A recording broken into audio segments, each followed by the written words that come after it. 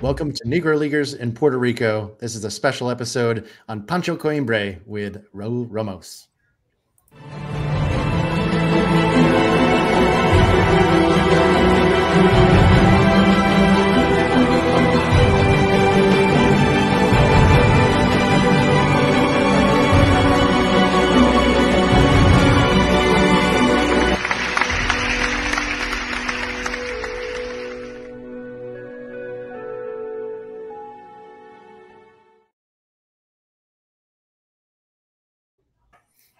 Welcome, everyone. So tonight, I'm very excited. We are joined by, of course, as always, Jorge Colon Delgado. Hello, Jorge.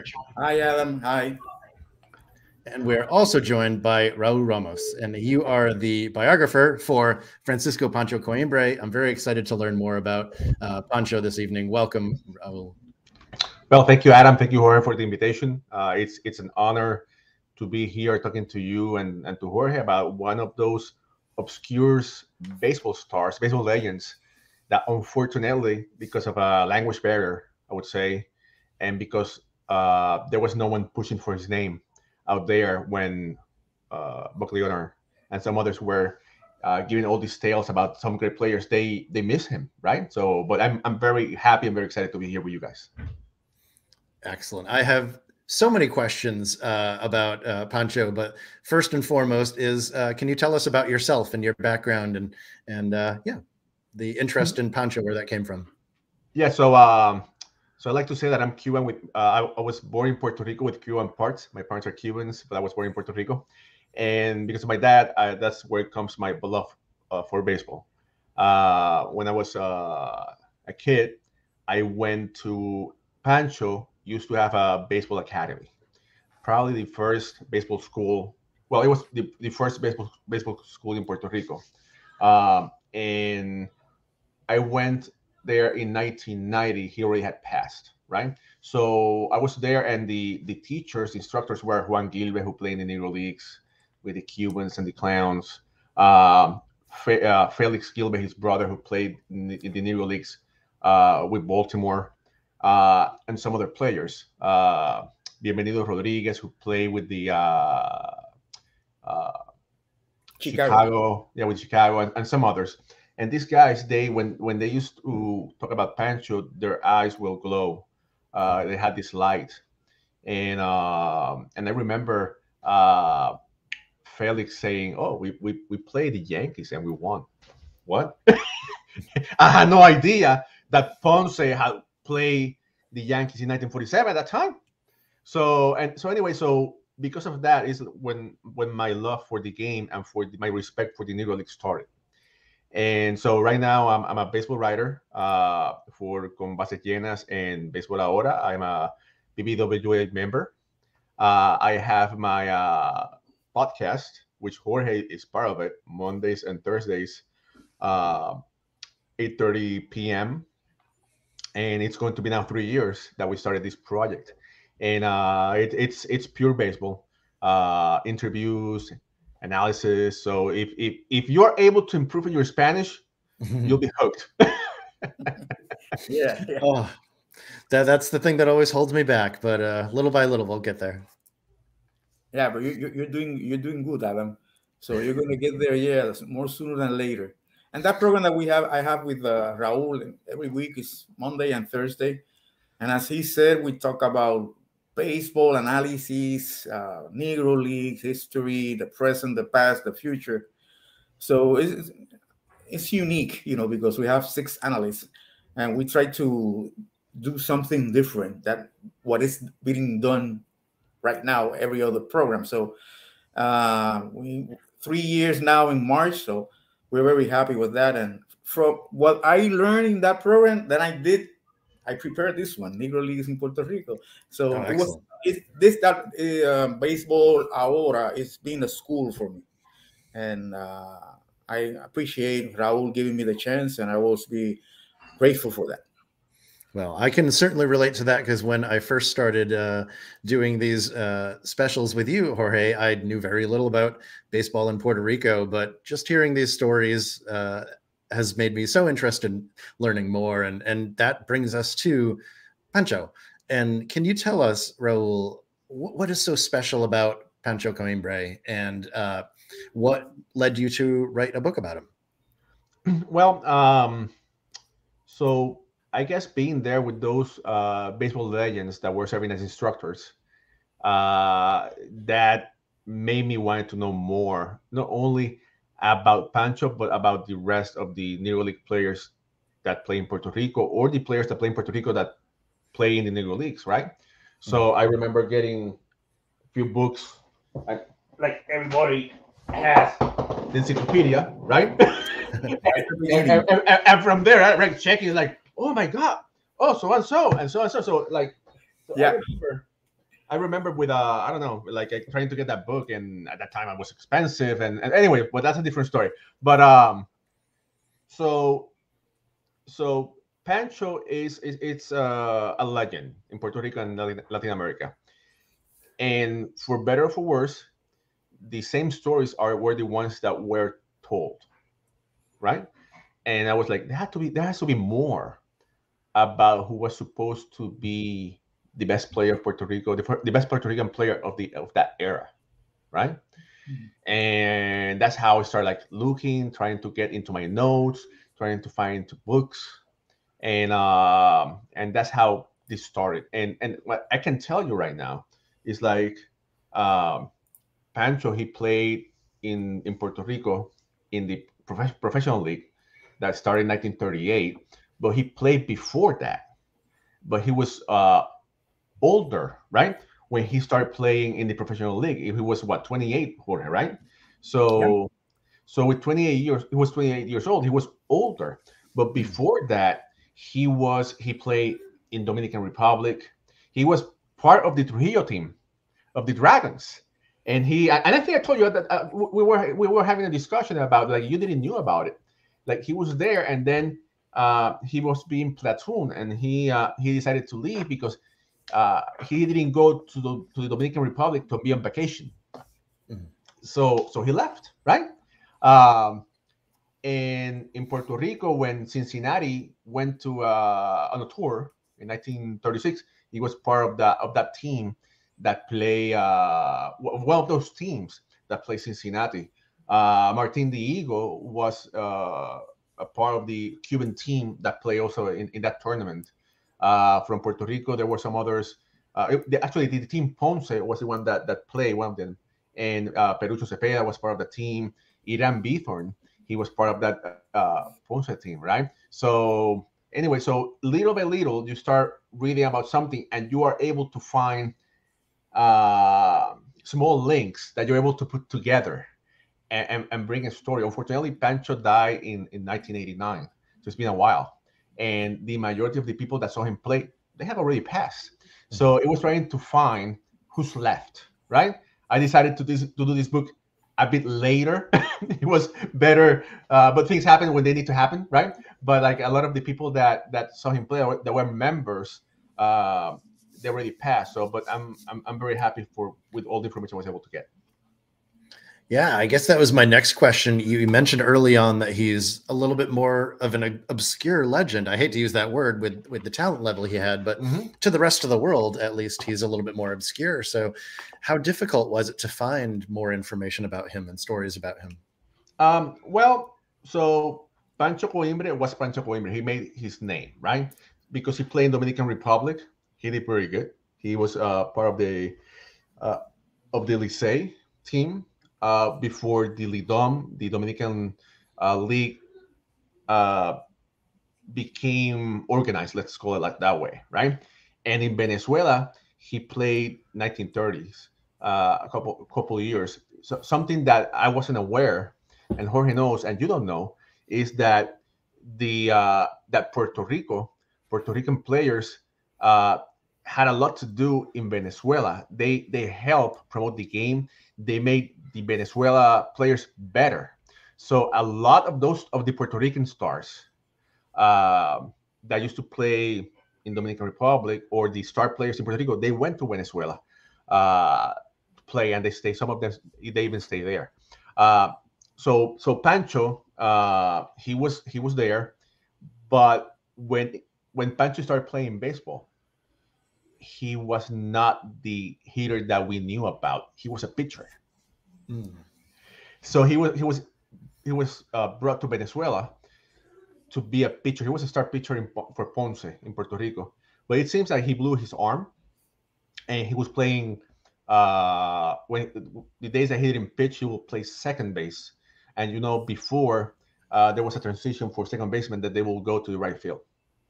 So in the Dominican Republic, he will pitch, but he will play more second base and he will play the outfield. But then I guess when later in his career, I mean in like 1936, 1937, when he was 27, 28 years old, he went more to the right field in Puerto Rico. But in the Negro Leagues, he played more left field. Sometimes he played center field. He even played right field, but in the Negro Leagues, he played more left field.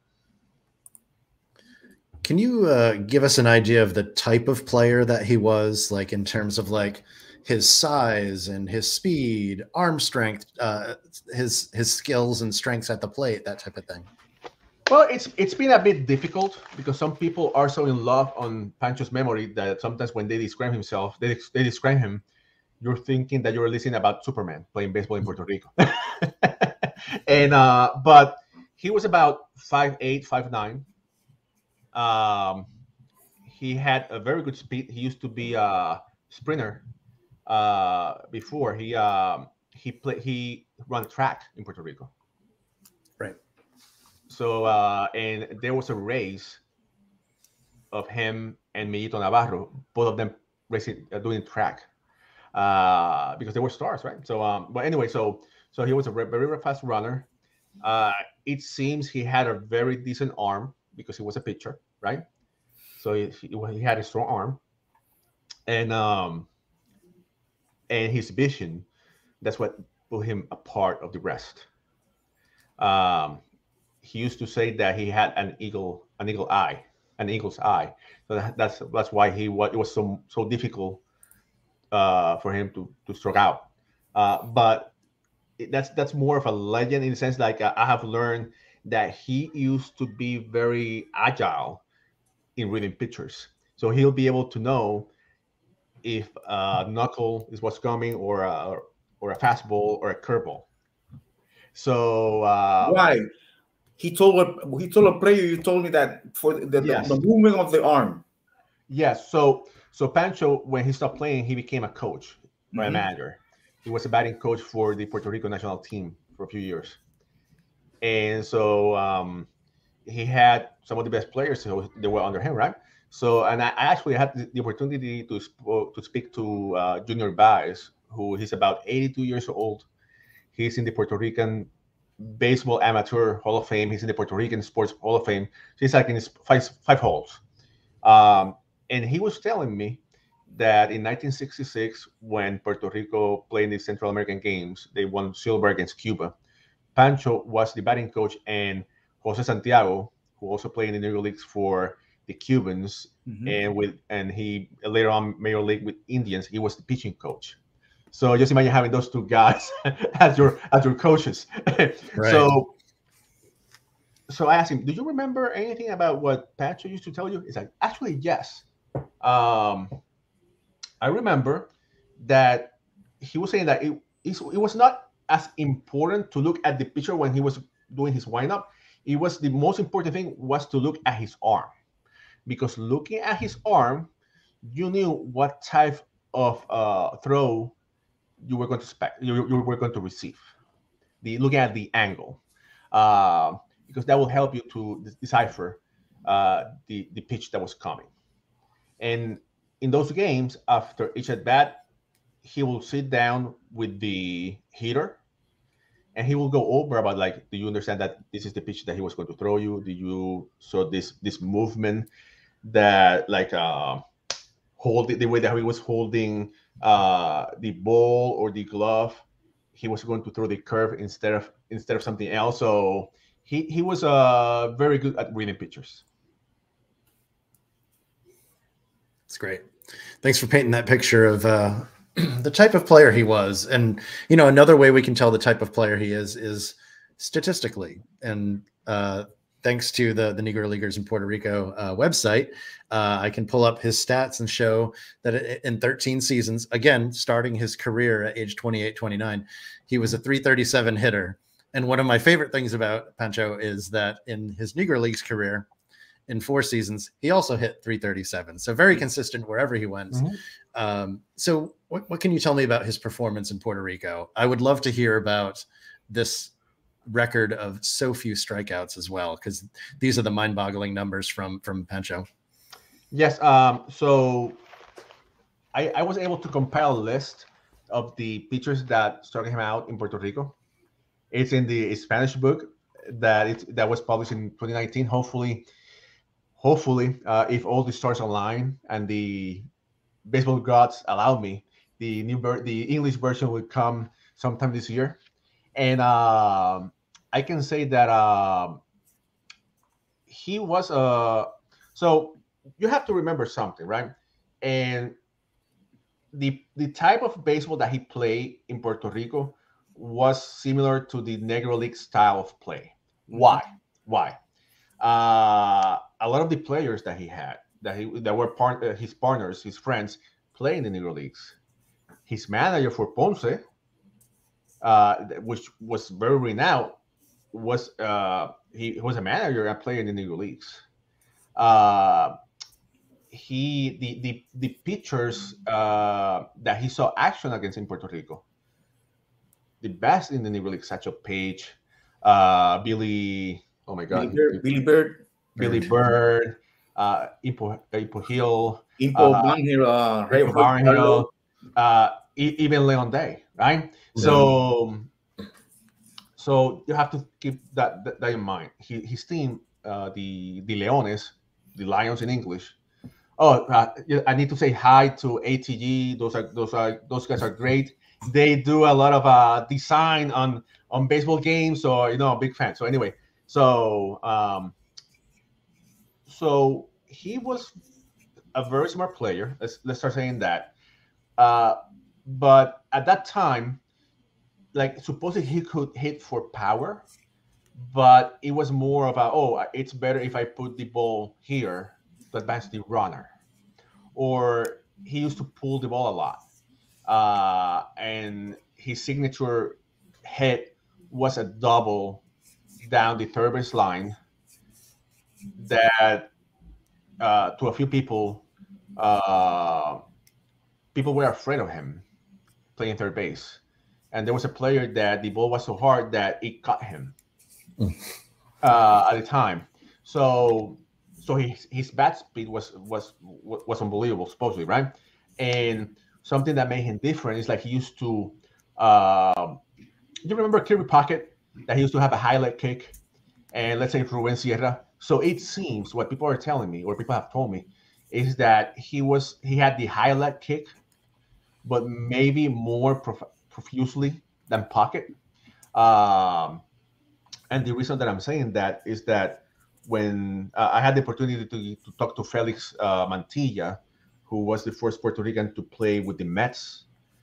He won a championship with the Braves, right? So Mantilla was in spring training in Miami, and at that time, Satchel Paige was there.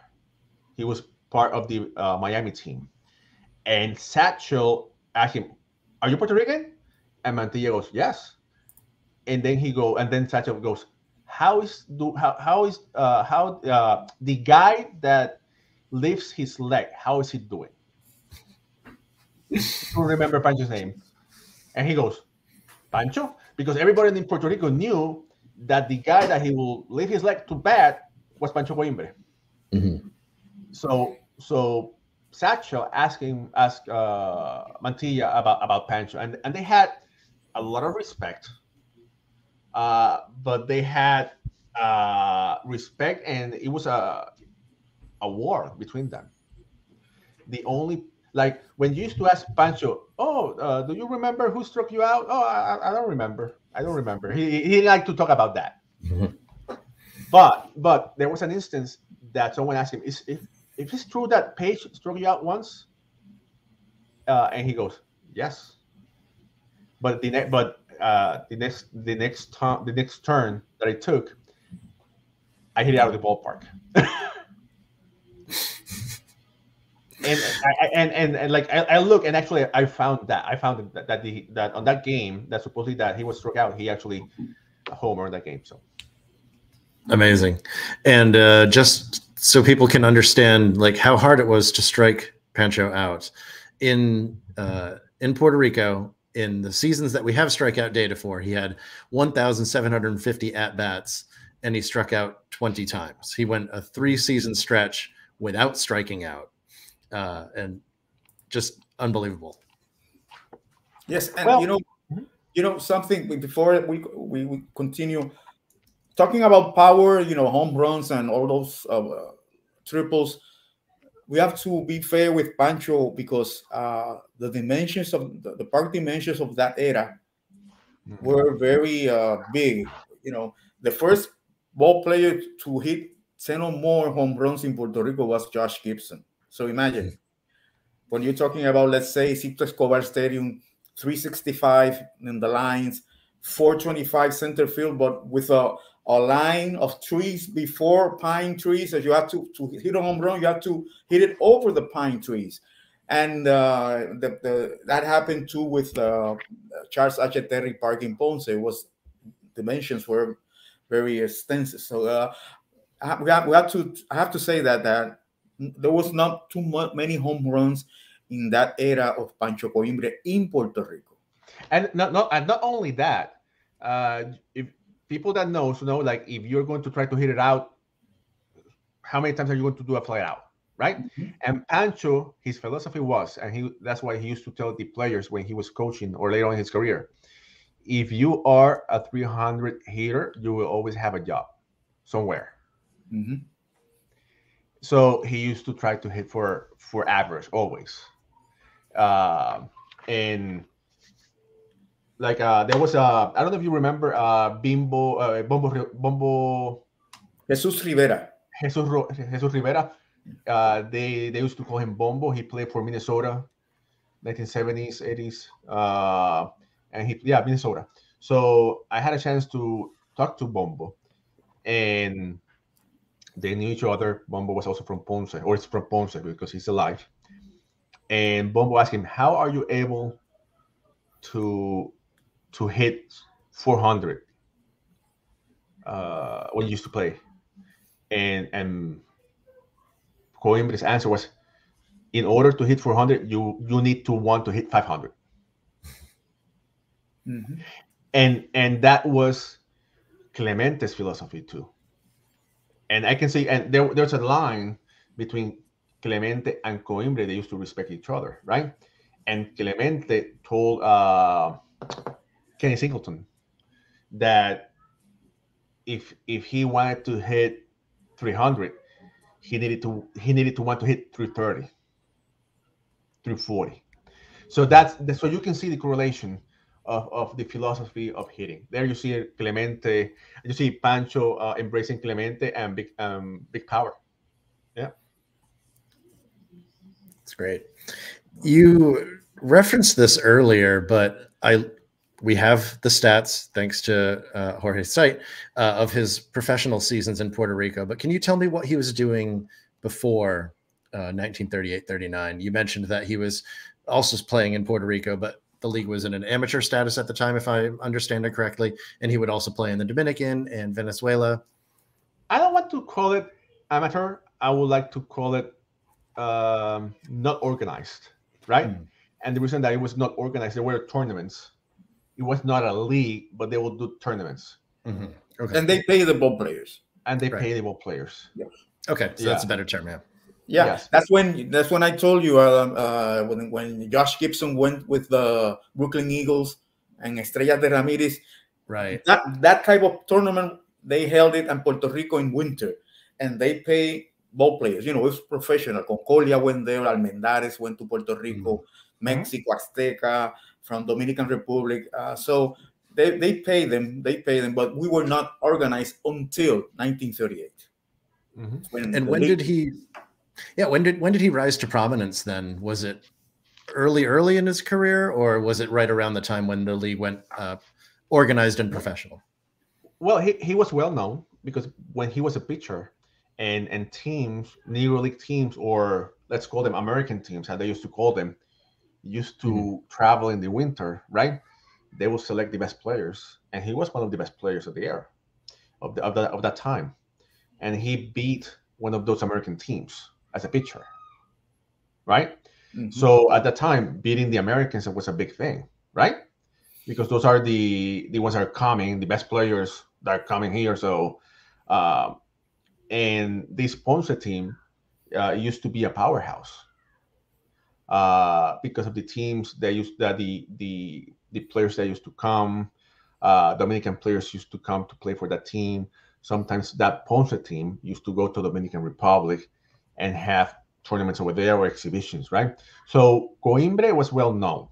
I would say that when the professional league came, being professional, that helped with his legacy, right? Now, I have to say something. When the league started, he was not the best player. The best player the first 3 years was not probably, was Perucho Cepeda. But then Perucho Cepeda took his hat off, and then Coimbre was the best player during that time in the 40s. And then after that, Luis Marquez, Cadena Marquez, was the next great Puerto Rican player that was also successful in the Negro Leagues, right? So we have to be honest. So yes, but let's say that to the people that Perucho was older than that. Yes. Perucho was older. So the first season, 1938, Perucho was 32. Yes. So Perucho, so he saw a lot more action. He saw action in Puerto Rico, but he was always playing in Venezuela, playing Dominican Republic. He's part of that Trujillo team of the Dragons, right? So Perucho was one of the best players ever, and so that's what I'm saying. Like, Coimbre was great, but before Coimbre, I would say that Perucho was the first professional star in Puerto Rico. And then, but Coimbre, he had the chance to go to the Negro Leagues. He was the best Negro League player that we had, because like Millito played in the Negro Leagues, but he was not a star in the Negro Leagues. He was a regular player. He was a very good player, and he was a star in Puerto Rico, right? But being honest, the star used to be Coimbre. Yes, the first Negro Leaguer, Puerto Rican Negro Leaguer star was definitely Coimbre. And what happens is that Perucho didn't play in the States because of his way of being. He was very temperament. But he received 3 invitations for the Negro Leagues. One from Alex Pompez, one from Clarence Parham was the other one, and Vic Harris, because they saw him in Puerto Rico and said, you have to go to the Negro Leagues, because he was shortstop and batted 4th in the lineup. So Perucho didn't have the opportunity, and also Coimbre always played for Ponce. And any player that gives glory to Ponce, nobody's going to forget him. You know, Coimbre is something big, because besides of what kind of player he was, he played for Ponce. Perucho Cepeda played for many teams, 6 teams. Ponce, Guayama, Santurce, San Juan, Mayagüez. And so nobody calls him, nobody recalls him. Nobody owns him, no city owns him. But with Coimbre, Ponce, can't think of a city who more historical than Ponce, who cherish all their players as Ponce. So that helped to Coimbre, who was a great player, as you said at the beginning. You know, every place he went, 300 at least. And let's not forget that Ponce winning 5 championships in the 40s. Yeah, the 40s. That helped with their legend, right? Yeah. And that was the first team that beat the Yankees. Yeah. In in Latin America, right? When the Yankees went to Puerto Rico, they went to Venezuela and so on. So that Ponce team was the first one that beat them. When the Yankees went to Puerto Rico, they won against everybody, but they lost first against Ponce and then against the Puerto Rican stars, let's call them, right? The old stars that they selected. But yeah, but like I'm sorry that I sidetracked, but I just wanted to share that with you, Adam. Yeah, Okay. it's time to Adam. That team of Ponce that beat the Yankees was, but the manager was George Scales. Yes, I was going to ask that. That was the run of championships with Chubby Scales, correct? Yeah, yes. George Scales, and the winning pitcher was Raymond Brown, For the Yankees, who was coach. He was coach with Ponce. He was not active. But what happened is that they were in the final series and they stopped the series, and Scales, he didn't want to use any of his staff, pitching staff, and he gave the ball to Raymond Brown, who was his coach. And Raymond Brown defeated the New York Yankees. That's another thing about Raymond Brown that we can talk. We're going to talk in the future. But Raymond Brown was another of those big. He's in the Hall of Fame, and everybody knows Raymond Brown. But what he did in Puerto Rico was amazing. So, and Pancho was part of that. And Pancho, I think, at the beginning when we began the interview, people know Pancho, but there's something that has helped Pancho. First of all, I think is when December 16, 2020, that those 7 leagues, Negro leagues, were big leagues. Then interest for that type of who play in those leagues, and Pancho played in those leagues, and Pancho became a big leaguer in December 2020, and that his name got more mention now than before because of that. Now Pancho not only is a Negro leaguer, he is a big leaguer, and what a big leaguer, because he was a great one. No, I think that he passed in a house fire in 1989, and just shortly after that, in the early 90s, is when this boom for the knowledge of the Negro League started, right? And so unfortunately, he missed that. And I like people were going to Puerto Rico to interview players. Millito was interviewed, Juan Gilbert was interviewed along many others, but the star, Pancho, he was no longer there, right?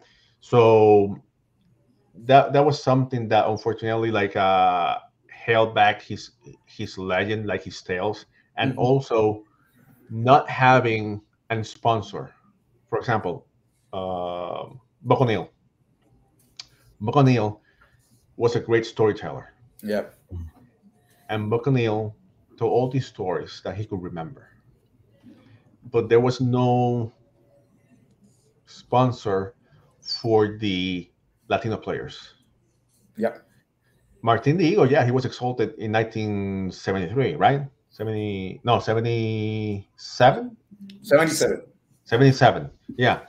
But when you see his number in the Negro Leagues, they were good. But because of the number he put it in Mexico, and because of his legend, he was inducted into the Hall of Fame. Let's be clear, right?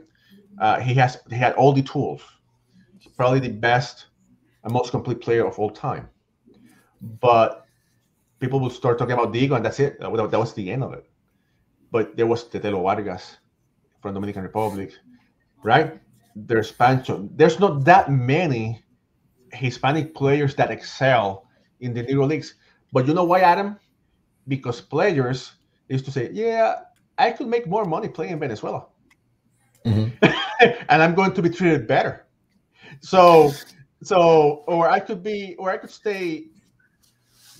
play in Dominican Republic, Mexico, and I'm going to be treated better, and I'm going to be making more money. So at that time, you didn't care about playing in the US. You care about having a job that will pay you well, and you could play the whole year, or 5 months or 6 months.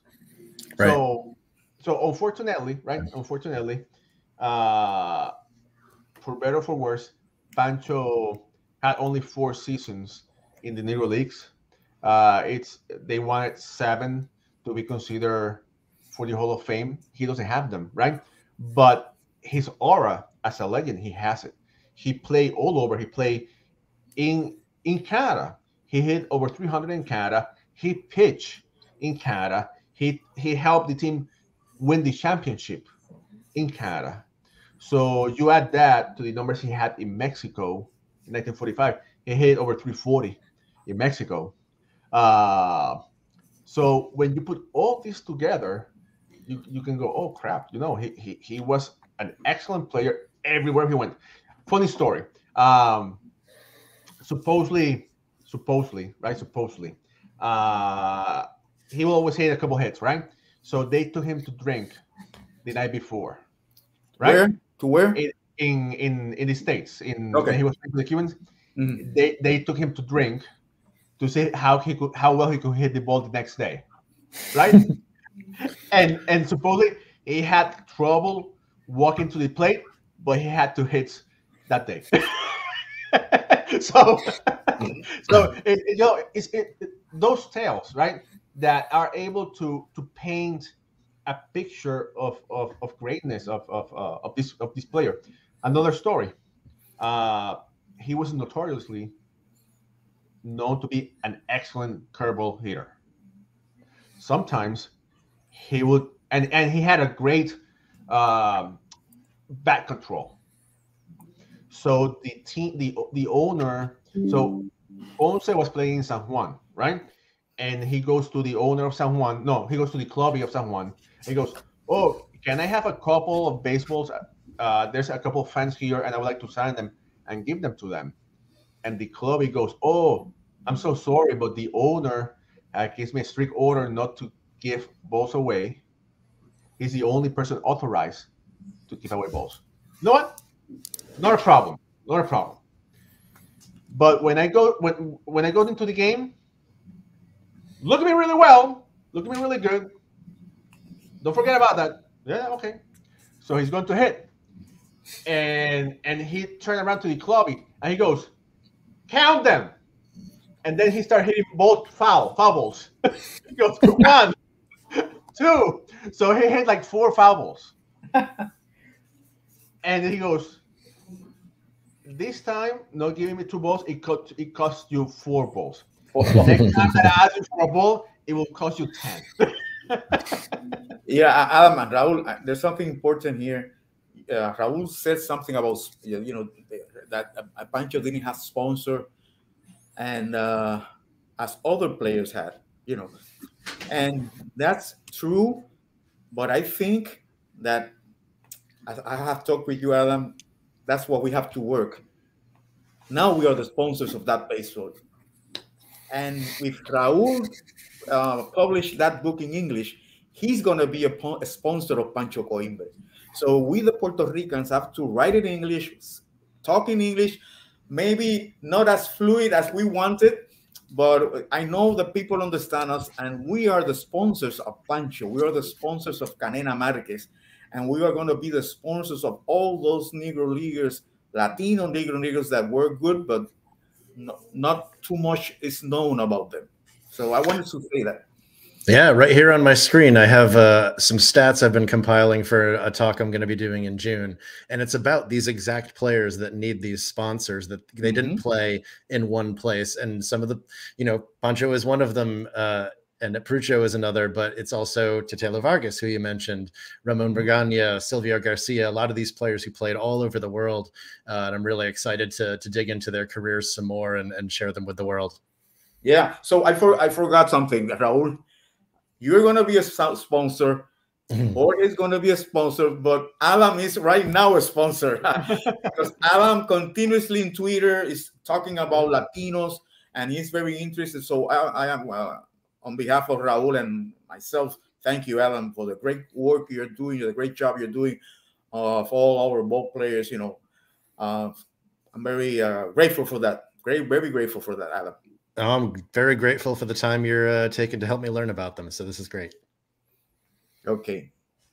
We sidebarred a lot. Oh, sorry. Yeah, go ahead. We went into a sidebar quite a while ago, and then we just went into story upon story about Perucho Cepeda. And I just want to clarify for, some people might know this who are watching, but when we say Perucho Cepeda, we mean the father of Orlando Cepeda. He was just an incredible player who never came to the Negro leagues because, as Jorge said, his temperament, it just wasn't going to sit with him to deal with the racism that was in the US. And one of the questions that I wanted to ask was, and it's kind of related to how Pancho played in one city his whole career, and Perucho was kind of all over the place. What was their relationship like? Like whether, whether it was a friendly relationship or if they were rivals or if they were pretty much well known as like the two best players at the time. I'm curious about what that dynamic was. So I actually had the chance to ask that question to Orlando, to Perucho's son. And Orlando said that they treated themselves as brothers. As you know, baseball players, they are fraternity, right?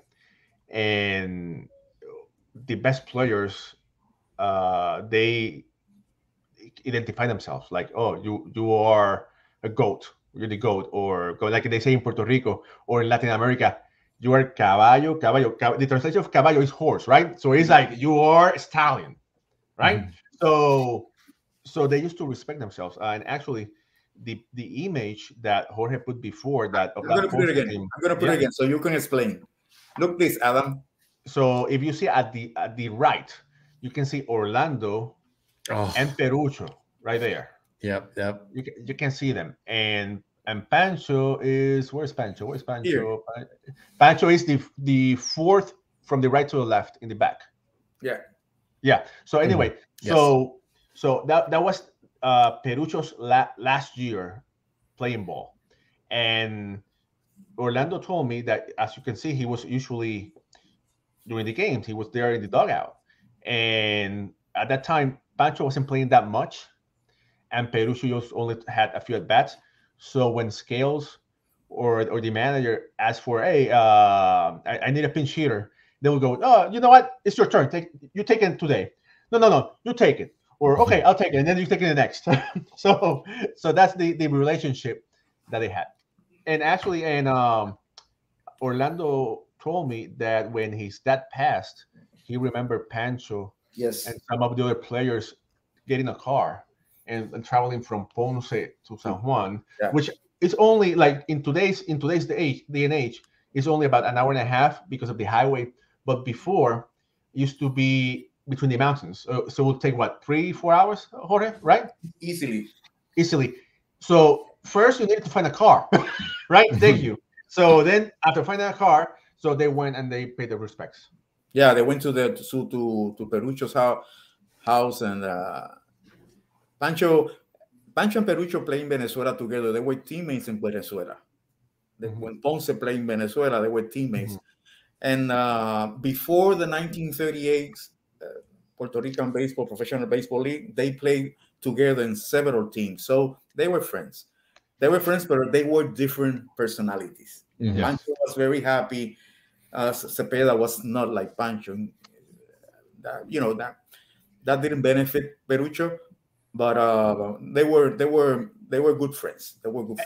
And something that I want to say, that I want to share with you and with all the people that are listening to us, he was a great athlete, but he was a fabulous runner. You remember the famous Ozzie Smith jump, right? That he used to do while running from the dugout to the field. So Perucho used to do that while he was running the bases. So just imagine running from first to second and him jumping like that, doing the start like Ozzie Smith. Somersaults on the base paths. I love it. Yeah. So anyway, it's I know this is the show about Pancho, but there's so much information that we need to share for people to know about how great these players were that it's important to do it. I think it helps paint a picture of like knowing that Tubby Scales was his manager and who his big rivals were, even though they were friends. Like, what other players were teammates of his on Ponce that people might be familiar with? Well, he had that was 1948, right? 1949, 50. 49, This one, 50. this guy here, the ball player is Buster Clarkson. Buzz Clarkson. That you, Alan, you're interested in him. He's on my list as well. So Buster is which player on this? I don't see your mouse cursor. Kneeling, the first one in the first row, kneeling. That's what I thought. Okay, good. That was that's Buster Clarkson with Ponce. That was a great team. Thought that was Buster. Perfect. I love it. Yeah. Can't wait to do a show on Buster one day. But anyway, it's Pancho. Yeah, we're going to do a show of Buster Clarkson because you have a lot of information of him, and I have the information of Puerto Rico since the beginning, so we have to do a show of Buster Clarkson. So something that I want to share, like for you to understand how good of a hitter Pancho was. He had for some time he had a record, a 22 consecutive game hitting streak in Puerto Rico. You have to remember that they will only play during the weekend, so he had to be hot the whole time, right? But for those 22 games, he had hits against Satchel Paige, Chad Brewer, Raymond Brown, Billy Bird, Leon Day, Impo Barnhill. So now you can see Roy Parlow. So now you can see what type of hitter he was. That's a wow. That list of pitchers that he collected hits against during a hitting streak is just unbelievable. No, and all those pictures that Raúl mentioned, that time from 1938 to 1941 was very, very, very competitive league, Puerto Rican league. All those guys, and all the ones that we have mentioned that we want in the future we're going to do. But there were a lot of good pitchers in Puerto Rico in that era, in that period. Yeah, actually, go ahead. No, and you know what? Like his life as a hitter was very interesting. As a player, as an active player, he was very interesting. I want to say hi. There's so many people connected, but Moises Gomez Rijos, who was an executive in Puerto Rico, he's connected, and he's also a historian that he knows a lot about baseball in Puerto Rico, even Pancho. But like what I was going to share is that Pancho, his life as a professional player was very good, but his life after professional player, it was also very interesting. He was a manager, he was a coach, he was a politician, he was hired to go to other countries to improve baseball, and he was a scout. So when you see all this, his influence globally with baseball, it makes him meritorious to be in the Baseball Hall of Fame. When you add all this to his career as a player, it's like it makes you think. And Pancho is not the only one. There's some other players that have had that history. So let's be honest, Buck O'Neil, wonderful ambassador for baseball. His numbers in the Negro Leagues are not that great, but he was there for a long time. Now, his influence in the game as an ambassador, it was making him worthy to be enriched, right? Because only God knows how many people he made fans of the game. Yep. So if you're able to see that, you're able to see the importance of Pancho in Latin America being the same type of ambassador for the game. Yep. Yeah, Raúl, do you have now we are talking about all those pictures, the group of pictures that struck out Pancho, so Alan and our listeners can know them. I have them here. Go ahead. Oh, you have them. Juan Santaella, Luis Raúl Cabrera, Larú Velázquez, Esteban Espinosa, Rogelio Wiskovich, Dan Banhead, Francisco Sostre, Jose Pereira, and there's one with an asterisk, Satchel Paige. And so you can talk about Satchel Paige. Talk us about Satchel Paige and Coimbre. So the reason that I put the asterisk is that I was able to confirm that Paige struck out Pancho in Puerto Rico, but that statistic wasn't counted. So that's why it has an asterisk. But so as I told you, that there was mutual respect between each other. Pancho, he knew he was a star. He knew it. Some people have told me that when he used to meet someone, shake someone's hand, he will go, el inmortal Pancho Coimbre a sus órdenes, meaning the immortal Pancho Coimbre at your feet. At your orders. Right? Yours At truly. your orders. Yours truly. Yeah, yours truly, the immortal Pancho Coimbre. Yeah. so he knew, right, that he was great.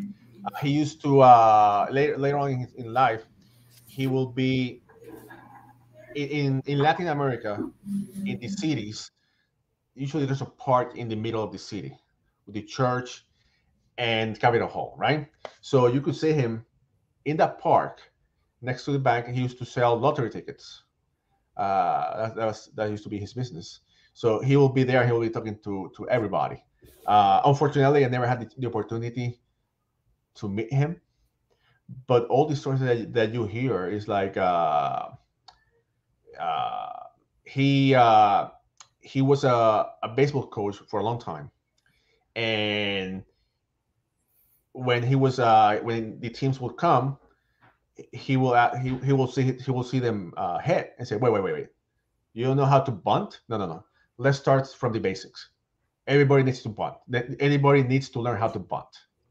And after everybody learned how to bunt, then he will go, let's now learn how to hit. So it's again, Pancho was one of those guys that he was a star that everybody recognized him. After he retired, he did the Coimbre Stars, and they will travel in Puerto Rico. That's the thing. That's the problem. That what he did was what other players were doing in the States, but he was doing it at a microorganism, at a small scale in Puerto Rico, but not in the U.S. So he will go all weekends to different. Puerto Rico has 78 towns. That's el 28 municipio. So he will go. So every weekend he was invited to a different town, and he will play his stars against a team of that town, and everybody was waiting for him to hit. He will usually take one or two at bats, or one at bat, hit a double, get to second run, jogging, pull his cap, and people will applaud, right? So it's everybody recognized how good, how great he was. But unfortunately, right, that happened in Puerto Rico and not in the United States. You know, taking this, seeing the book of Raúl Ramos, listen to this. In Puerto Rico, lifetime, 337. Dominican Republic, 333. Negro Leagues, 338. Venezuela was not so good, 212. Mexico, he led the league in batting, 345. I'm sorry, he didn't. He didn't. Huh? He was like, he didn't. He was top 3 or something like that, but still, 345 is unbelievable. And Canada, 312 in Canada. And the 22 consecutive game that he batted, the first pitcher in that streak, Satchel Paige, he had 3 in 5 at-bats. Then Chet Brewer. We have here Raymond Brown, Billy Bird, Raymond Brown again, Chet Brewer, Satchel Paige again, Leon Day, Impo Barnhill, and Roy Partlow, among others. So that's tough pitching. You can make a case that every single one of those pitchers should be a Hall of Famer. Like, if people don't know Bird, Partlow, and Barnhill, I recommend looking them up. Like, you could make that case for each of them. They were exceptional pitchers. Yeah. You know, I wanted to say, just to share a story, right? Another story, because the romanticism about these players is about their stories. So Pancho, he was the coach for the team of 1966 team that won silver against the Cuban team. So I was told that one of those nights, the president of the Puerto Rican Federation Pancho and someone other, they went out to dinner. And when they came back, where all the players and all the delegations were staying, the guard that was in the entrance didn't want them to go in because there was a strict order that no one was able to go in after a certain time, right? And the president of the Puerto Rican Federation, this happened in Puerto Rico, he goes, "Oh, I'm the president of the Baseball Federation. We're late, but no, I'm so sorry. There's orders." And supposedly, Pancho, he will always sit in the front seat. And he goes, "My good friend, hi, do you think you can help us out?" And the guard goes, "Pancho Coimbre, yes, absolutely, yes, go in." So that's how well known he was known in Puerto Rico at the time. So, yeah, I think after Clemente, maybe after Roberto Clemente, we're talking about the 80s, because right now we have Roberto Alomar and Iván Rodríguez and Carlos Beltrán and Edgar Martinez. But until the 1980s, I think Coimbre was very well known. But with all these things that are happening with the Negro Leagues since 2020, he has lift. He has got a little bit up. A lift. His name got a lift, and people know more because there are more scholars studying, investigating what happened in the Caribbean. Yeah, I need to add that Irán Bithorn was the first Puerto Rican player to play Major League Baseball, right? When he went to play with the Cubs. But for the Puerto Rican population, right, that live in the States, that live in New York, a lot of them, they knew, they have heard about Bithorn, but they were expecting for Bithorn to be the first Puerto Rican. And I found a manuscript that it was published that about the historian that he mentioned that he was expecting a Coimbre to be the first one. So that's how he was regarded as a player. So I just wanted to bring that so you could understand like what the actual population was thinking about that time. And it's funny, 2 years after, they do a celebration in Puerto Rico in a game that Ponce was there, and the dedication was to Irán Bithorn and Luis Olmo because they were in the major leagues. And there's a picture that day of Olmo, Bithorn, both of them playing, wearing suits, and Coimbre wearing his Ponce flannel because he was a player there. Yeah, and Pancho has a museum. There are two things about Pancho. There's a prestigious award, the Pancho Coimbre Award. Mm-hmm. Everyone wants to win that award, and he has a museum, Francisco Pancho Coimbre in Ponce. It's the sports museum of the area. Mm-hmm. Yeah, and there is going to be headquarters of the professional baseball of Puerto Rico Hall of Fame, or Puerto Rico Professional Baseball Hall of Fame that we have talked about, Adam. That's going to be, we're going to be there.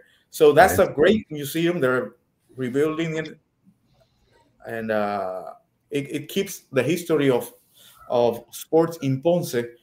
And Coimbre has a special place there. There's Emilio Navarro too, and all those ball players, Tomas Quiñones, all those ball players, the Negro leaguers that play in the States, they're there. Their name are kept there.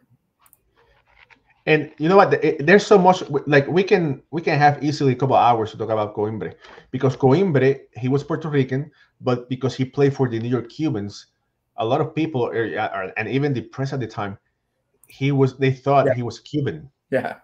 Oh, the Cuban slugger, Pancho Coimbre, and no, he was not Cuban. But someone that I was told that the owner, Pompes, of the Cubans, he recommended Coimbre to tell people that he was Cuban. It's in 1940s. Check this out about discrimination, right? 1940s. Unfortunately, Puerto Rican had a bad rap in New York. So he said, you know what? You could tell they were Cuban. And so, but he would say that he was Puerto Rican. He was very proud to say that he was Puerto Rican. But just to bring that something, and one of the reasons that Coimbre didn't like to, like, he will get to the States late to play ball, right? He was playing in the winter in Ponce, so he'll get in shape. So because he didn't want to deal in the South with whatever was going on, he will wait till last second just to get to the States and go north. Yeah, I was gonna kind of ask about what his experience was like playing in the United States, because that's the big thing that separates Pancho and Perucho, is that Pancho did go to the States and succeeded there. Mm-hmm. And do you think that he experienced some of the? Yeah, absolutely. Yeah, everybody did, right? Yeah. Some information that I got was that there was an exhibition game, I guess in the South, and some Puerto Ricans from the military went to see him. But those fellows, they were not allowed in a certain part of the stadium because they were not white. And he didn't like that, right? So that was actually one example that was told about Pancho's experiences. But what people used to say, oh, that, yeah, the racism and the way that people were treated were awful. But unfortunately, he passed in 1989, so I couldn't have a full recollection or an actual source telling me, oh, he encountered this or this happened to him. Mm-hmm. So, but unfortunately, all of they did, and the majority of the players for the New York Cubans, yes, they were Hispanic players, right? But in some cases, I always say that those players had two strikes. They were black, and they couldn't speak the language properly. So some of them they did, but some others they didn't. So I don't know how. It had to be really bad. I'm told that Coimbre used to speak English, but it had to be difficult at the time. Right. Yeah, that's the thing about like Minnie Minoso. He broke color barriers and language barriers that, I will never take anything away from Jackie Robinson, but it was a different experience that Minnie Minoso had as well. Yep. Agree. So what can we do to promote Pancho Coimbre and many of the other players that we've mentioned here as well? Like, how can we raise their profiles? Well, I think that on my behalf, I need to finish the English edition of the Coimbre book, right? That will be probably the first step on my part. I sometimes I like to write articles that will bring back historical figures. For example, last year I did an article about Otani, but was bringing the Martin Diego figure, right, for the younger generations. You know who he is, or he knows, but maybe Johnny, who was 19, he had no freaking idea who Martin Diego was, right? So Martin Diego, for example, he used to pitch, but he also used to play second base. He would play all over. The only thing he wouldn't play was catcher. Yep. And he used to perform incredibly, right? Otani, I won't take anything away. He's like a Martian, right? He is able to pitch and he's able to hit, but doing the DH. He's not doing in the field, right? But these guys used to do it. So my plan, our plan, and I'm just saying our plan, Jorge, right? I speak to her pretty much every other day, not to say every day, is just to continue writing more in English. So the Baranas, the Tetelos, all those guys are better known for the baseball enthusiasts, right? And that's how I would say, right? It's important to know about or to remember Satchel. It's important to remember Josh, but there's so many stories that are hidden or forgiven in time that it's I don't want to say our duty, but it's our passion. Because of our passion, we need to bring them from the obscurity for people to learn. That reminds me, Sean Foreman, my boss over at Baseball Reference, he's giving a talk this week about the Negro Leagues project. And one of his slides that I was looking at said, you know, we didn't do this project for the Satchel Pages and Josh Gibsons. I mean, it was certainly part for them, but they already have this profile that people are aware of them. We did it for, you know, the players who didn't have that profile, and to allow more people to learn about them, whether that's Pancho, whether that's, you know, anybody else that's played in the Negro Leagues as well. And I think we can actually go beyond that. And, you know, I'm talking to Jorge about how we could possibly get some more stats from the Puerto Rican League as well. And that would be amazing for people to see as well. Adam, when is that conference? That is a talk at a school he's giving this week. Oh, so okay. it's like a live talk. Yeah. It's not a broadcast one. Maybe we can bring him over here to our program to talk with him, you know, speak with him to see if he's interested. I would love to have Sham here with us. Okay. Excellent. Yeah. I'll bring that up for sure. Okay. So, anything else, Raúl, that you want to tell us about Pancho and, Well, you know what? There's not enough time, right? We don't have enough time to keep talking about. I think we have made clear how important he was for Puerto Rico in baseball. Yes. How important he was for Caribbean baseball, right? There's so many stories of him being a scout, and as a teacher, as a manager. But the important thing is, like, people have heard his name today again, and people will watch this podcast in a month and they say, "Oh, Pancho Coimbre, who the hell was he?" so maybe the word Pancho, right, Coimbre, they will allow them to learn more about the Tedelo Vargases, the Perucho Cepedas, and all these players that they play an important part of baseball that unfortunately there was not someone pushing their names when all this Negro League momentum happened in the 90s, right? It's understandably that Satchel and Josh got all the fame because they were the best players, right? But at the same time, these players, they were great. A lot of them decided to stay in Latin America because they were being paid better than going to the States. They didn't have an issue with the language, playing in Venezuela, playing in Puerto Rico, playing in Dominican Republic, and they were treated better. They didn't have the problem with the race. So again, you know what you guys are doing, it's wonderful. I thank you very much for giving me the opportunity to come and talk a little bit about Pancho and about all these legends that made the game better. Sure, well, I really appreciate you sharing your expertise on Pancho with me. So wrap it up, Alan. All right. Well, thank you all for watching. We had a few good comments come in as well. So thank you to everyone who is watching live and sending encouragement. And we will catch you next time on Negro Leaguers in Puerto Rico.